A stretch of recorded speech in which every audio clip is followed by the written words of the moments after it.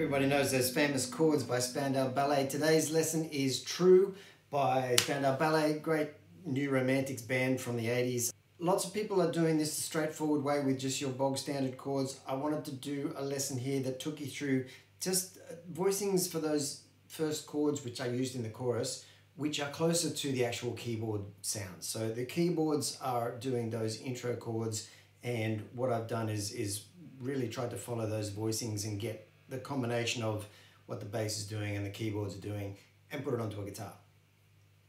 Let's hope it works. There's also a sax solo in this song, and I've tabbed that out for guitar, and I'm going to show you at the end of this lesson how to do that sax solo on guitar, and I've put it as a tab, as a separate download on your charts. So here we go. The bog standard chords for that intro would be G major, E minor 9, C major 7, and B minor 7. Lovely chords, really nice chords. And that's what I've written across the top of your intro. But beneath that on the tab on your chart, I've put these chords. They won't be exactly those chords, but I think it's pretty close to how the sound of the song. So what we're doing here is we're playing the G bass note, and we're playing 12, 12, and 10 on the top 3 strings. So we're doing this. And the less you play for this rhythm, the more it's going to sound like the real thing, because I started doing, and it's too much. You just want to go, just those 2 top notes after the 1 bass note. Then we reach over to get the 12th fret E string, so it's an E note, and it's the same 3 notes on the top, but your G string note is dropped down to the 11th fret. Now this is one of the variations that is just a little bit different to most versions, but it takes that G flat note into account, and I think it works really well. Then you keep those same top 3 notes, but you move your bass note over to this C here on the D string 10th fret, and you play, and then that last bass note will drop down for the 4th chord, will drop down from that C down to the B. But you need to come up here and play it on the 14th fret. And my apologies if you're on an acoustic guitar and trying to do this. If you're trying to do that, then stick down here and stay with those last 3 strings. But if you want to get the closest you can to that keyboard sound, come up here to the A string 14th fret and play on the top 3 strings, play 16, 15, and 14 on those 3. So that's the top of a B minor, and you play your B bass note there. And that really high note is kind of what rounds off those 4 chords and makes it sound like the actual keyboard does.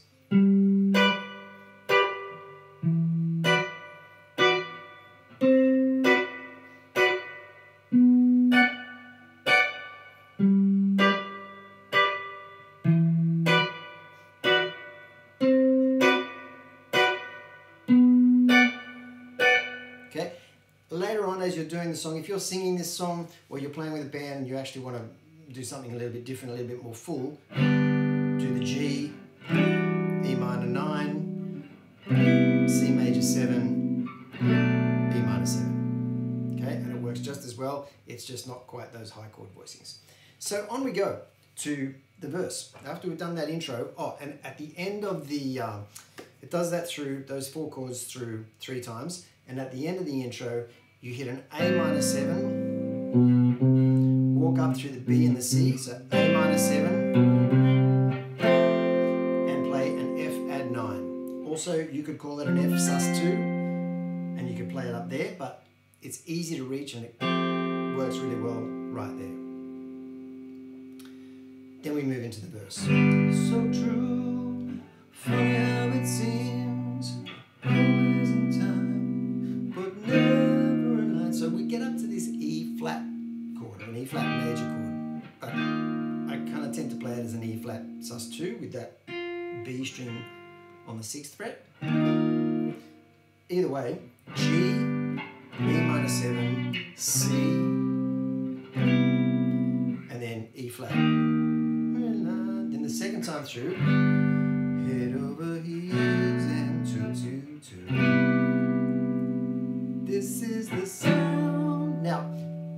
first time we hit this E minor 9 in the verse, it's a push. Now what I mean by a push is that it's landing not on the first beat of the bar, but on the 4 and beat of the previous bar. So wherever that happens in your chart, I've put a little asterisk underneath that chord. At the top of the chart, I've said that that asterisk means it's a push. So, and I think it also happens right at the end of that intro where it goes A minor 7 and it lands on the F add 9. The F add 9 is on a push as well. So, this is the sound. Hit that E minor 9 on a push, back to C major 7. So, this is the sound. Now, another push lands you on the G. It's a push going back to the C sharp major, the C major 7 as well. But 3 pushes in a row. The third one is to a G instead of the E minor 9. Hit a G like that because you're going to walk that bass note down to an F sharp. So I've just written it as a G over F sharp, I think. Yep. Then we move into what I'm calling the bridge. C. Now, I think it works really well to do a C add 9 here, which is that instead of your regulation C, but you can do a plain up C if you want.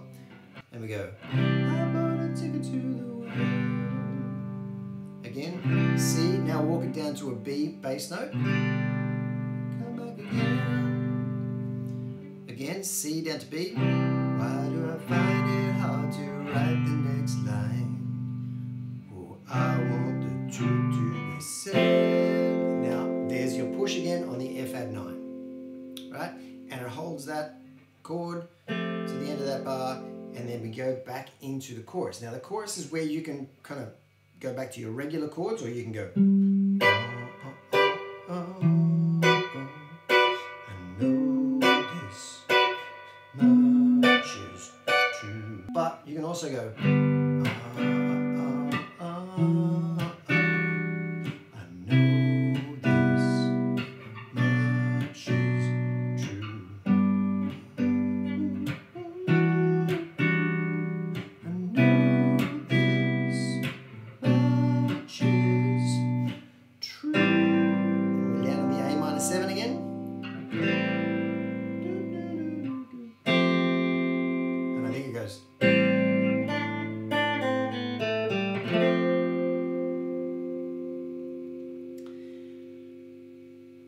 Then we hold that F add 9 for 2 bars, reach your del segno sign, which takes you back to the start of the second verse. And the second verse, followed by the bridge, followed by the chorus, is exactly the same all the way through again.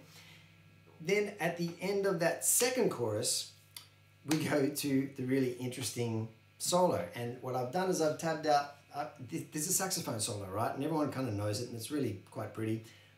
I've tabbed it out for guitar. So at the end of this lesson, I'm going to show you how to do that sax solo on the guitar. This solo moves to E flat, and it goes from E flat for a bar to A flat for a bar, both major chords, 7 times. So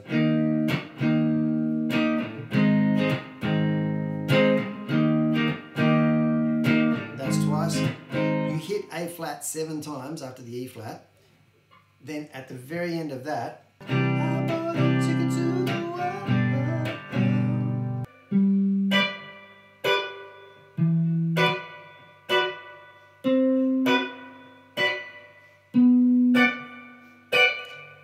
Kind of takes you out to the end of the song. You're really just doing that oh no, there's one more section. At the end of that chorus, there's this little break section.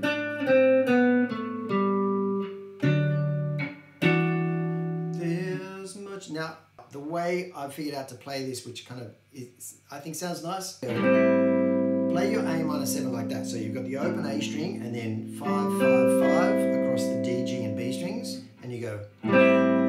Then on the G string you go 7, 5, 4, 7 on the D string, down to 5, and then play a D major like this shape, and then come up to an E minor 7 like that.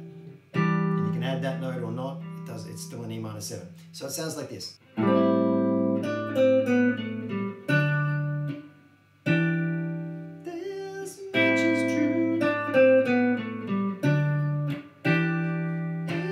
You do that little run 3 times, and on the 3rd time,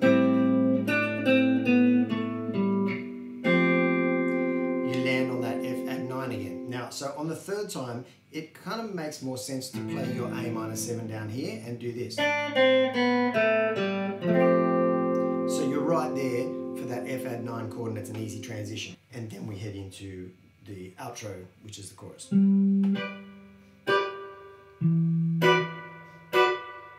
Anyway, we are moving through these chords to get us out of the song.